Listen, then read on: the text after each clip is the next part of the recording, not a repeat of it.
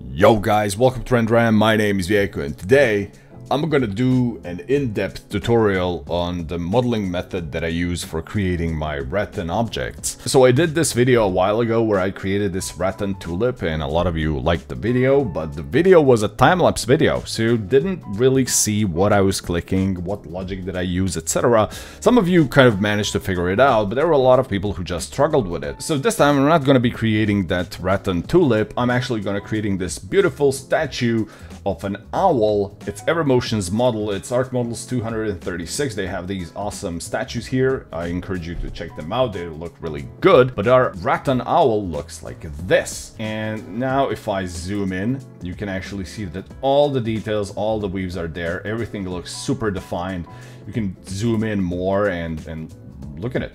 It's a very detailed Rattan owl. So first, to start the whole video, we're gonna be using three things. One is morpher modifier, the other is skin wrap, and the third thing is a script called UV2Mesh. What does UV2Mesh do? UV2Mesh is a script that takes, whenever you do an unwrap, it will take those UV islands that you have in your unwrap and it's gonna transform them into a physical object in your viewport. Now, a cool thing about UV2Mesh is once you select your object and if you click flatten from UV, it will create a clone which has a morpher modifier. And here you have this selection. This is which object is morphing it into, and it actually creates this as an additional object which is hidden, but it morphs. So our owl actually morphs into the scenario from our unwrap here, and as you can see, it's the same object, it's the same model. But before we start morphing and skin wrapping, etc., our object generally needs some preparation. It's not that straightforward.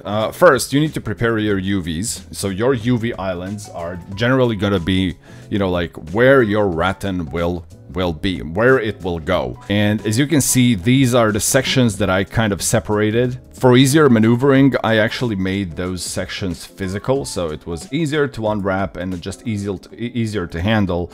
And yeah, this is it. A second part that's super important for Rattan. Whenever a Rattan furniture is made, it's never kind of cut straight. It doesn't have a clean cut, because, I mean, it does, but you don't see it because it's super sharp. And you would cut yourself if it was like that. So what do I mean by that? Whenever you have like a piece of rattan that goes somewhere, the corners of that rattan are always going to be curved around it. So they're always going to be kind of tucked in. Here you can see the renders that I did where I used this Rattan modeling technique, and you can see, for example, if you look at these parts, you can actually see it here, or maybe even better here. You can see how the rattans are kind of twisting in. They're turning in, and you just don't, you don't see that clean cut. So the thing is, you need to prepare your object for those curves. So the easiest thing that I do, I mean, this is the first thing that I always try. You just go into border mode here, select all of the borders that you have. This is why detaching everything into separate meshes is useful. And what you do, and you just click extrude. Now, extrude is gonna push things in. Make sure that you don't have any of these bends or anything. So just push it in a little bit. If you want to go further with this, you can hit extrude again, and it's gonna actually start to kind of spiral the whole thing. Just to give you an example, so here is a plane. If you select the border, and look what happens with multiple extrusions. So you have this part, and now when you click on plus, it will go in. Plus again, it will go in. So it will kind of, like it will just turn in. This is how you can make your Rattan to be tucked in more. But for our little owl, one level of extrusion is enough, and it's this one. And now when you place Turbo Smooth, you can actually see how on all the borders, this whole thing is curved in and tucked in. And when you look at it from afar, you can also feel that here nicely. But now, since we added those extruded edges, we need to redo our unwraps again. I'm gonna add my UVW unwrap. So I'm gonna open my UV editor, and for this point I can just select all of these. I'm using Unwrap Pro. I don't know, I kind of got used to it. It's a little bit practical to use, so I just hit this button, and as you can see here, it will just add this edge. So before, after, you can see. So this is that extruded edge that we added. So now our unwrap is ready. Now, before we turn our UVs to mesh, I'm just gonna enable Turbo Smooth. So it's just gonna be one iteration of Turbo Smooth, just so that, you know, we kind of have a higher quality data to work with when we're gonna be morphing and transforming and skin wrapping, etc. So Turbo Smooth on 1, and now I'm gonna hit Flatten from UV. We got the clone of our lovely owl, and as you can see, when I do this, it kind of goes into what we unwrapped. But there's one problem with that now. If you kind of compare the size of these UV islands, you can notice that they are actually much smaller than our owl is. And this is actually a problem because we're gonna kind of place those islands above our rattan pattern here, and they're gonna pick up, you know, which part of the rattan they can catch. And as you can see, we will get an incorrect scale because it's a super tiny surface and it will get, you know, a tiny part of rattan. So everything, you know, the main scale is gonna be incorrect. So how do I fix it? I'm generally gonna go back to my original morph owl shape. I'm just gonna clone it, turn it back to the UV part. I'm gonna collapse it now. So this is now collapsed. And I'm just gonna kind of try to aim to resize this object to the size of an owl so that it all kind of looks logical. So from the left side, you can actually see that we can, you know, see this bottom part of the owl is this part here. I'm gonna kind of just overlay this part here and just gonna scale it up. So I'm gonna scale it up until these polygons relatively feel the same. Okay, this is generally correct. So I'm aiming for these parts to kind of feel okay-ish, and they do, and this is where I'm gonna leave it. So now we need to rotate it back to our original position where it was and just move it, let's say here. Just look at the difference. So this is the correct scale of these UV islands, and with our original owl, this was the size of our UV islands there. So you see how off it is, so be careful of that. So how do we approach it? So morpher is a modifier that morphs one object to another object. These two objects, they need to have the same properties, the same polygon counts, etc, etc. But here you can see this is that. So the shape that you see here, this is the object that's currently being hidden somewhere, and it's loaded here as in that this owl will transform into that. Well, we're gonna change this object to this one now. So we go here where you just click on pick object from scene and you click on this one, and you can see the resizing kicks in. And now our owl's UVs are completely logical. And now we can, you know, took a realistic chunk of this rattan and just apply and stick it on. So I'm just gonna hide all these and just leave my owl and my rattan here. So my morpher owl and my rattan. So what I'm gonna do, set my morpher to 100 so that we overlay it like this. So here you can exactly see which portion of the owl is gonna be affected by the rattan, right? So for example, if this is that bottom part that I was talking about, and I want that bottom part, for example, to have these two weaves, I'm just gonna move it here just so that, you know, you kind of align it nicely. Once you're done, we need to cut this rattan into the profile of our UV islands. I like to use Tyflow's Tie Select for this. I'm just gonna select my rattan piece here and I'm gonna scroll down to Tie Select. After I applied Tie Select, I'm gonna go to selection method and I'm gonna choose mesh. Now, this rattan will make a selection based off some other mesh. So once we selected the mesh method here, I can click on pick and I can pick my UV island here. Now you can see the projection of the selection is instantly made on our rattan. So now I can just collapse this, and if I go to my vertex mode, you're gonna see that same selection here. So I'm gonna control and click on polygon and it will turn that vertex selection into polygons.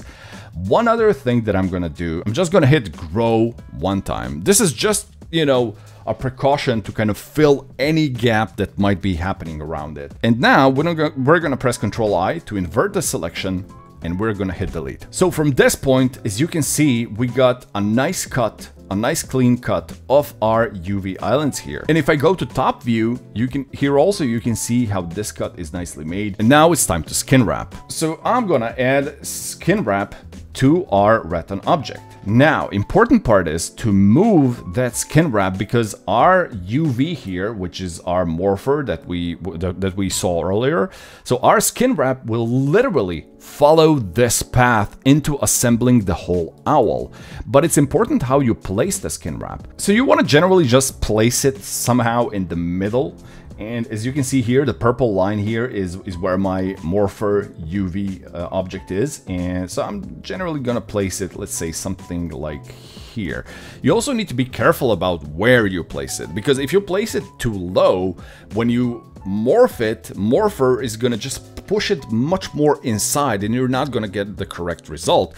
If you place the skin wrap on top of that morphing object, right, it's going to be pushed out. It will act like you added like a push modifier, you know, like cranked up push modifier or something. In some cases, you want those things to happen. Just keep in mind that you can decide where you want your mesh to kind of morph when you are skin wrapping it. You have that luxury here. So now that we added the skin wrap to our Rattan object, so you need to have one object that has Morpher and the other object that has skin wrap. Those are the logics. So now when we added skin wrap to our original object, there are a few things that you want to click before you simulate any skin wrapping or anything. So my kind of default go-to is to set deformation engine from vertex mode to face mode, and go to the bottom and make sure weigh all points is clicked. Once these two things are set, click on add and just click here. And now here on the bottom left corner, you can actually see skin wrap calculating the simulations. Okay, so our skin wrap calculation is done. Let me just give you a quick example why weigh all points is important. So object with the skin wrap, in this case our Rattan object, will do exactly what our Morpher UV object does. If you have any mesh data that's outside of this Morpher object area, so for example, if you have, you know, your mesh is, let's say, following this profile like this, and let's say you have some other mesh piece that just goes here, if you don't click weigh all points in the skin wrap, this whole area is going to be left off. It's just going to stay fixed on the ground while everything else is moving. But when you click weigh all points, it's going to also drag those external elements. So let's see what we actually did. So we have calculated our skin wrap. And now when I click on my Morpher object, and if I move it, look what happens.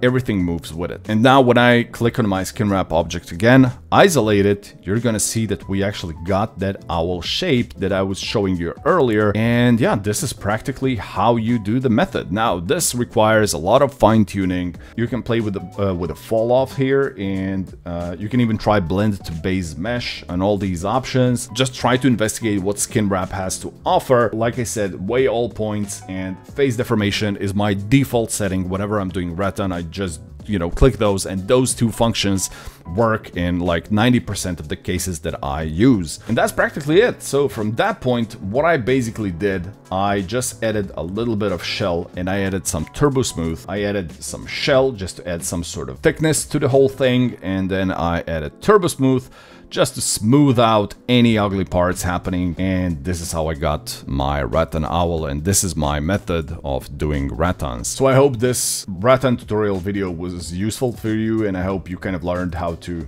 work with it. It's kind of hard to cover all the things that can go wrong, you know, in creating Rattans, so it does require a lot of patience and just messing with options. You kind of need to understand how sensitive some features are so that you can, you know, use the most of them. But yeah, in general, this is the whole process, and these are the results you can get. And like I said, with this method, you can create anything, turn anything into Rattan. So let me just cover one thing. So in my first video, a lot of comments that I got was about why don't I use FStormGeoPattern or CoronaPattern. You know, so these are those features where you create one little pattern. In our example, let's say one little piece of Rattan, and the rendering engine will just scatter it around the object and therefore create the whole thing. How is that beneficial? So A, it avoids skin wrapping and it avoids morphing.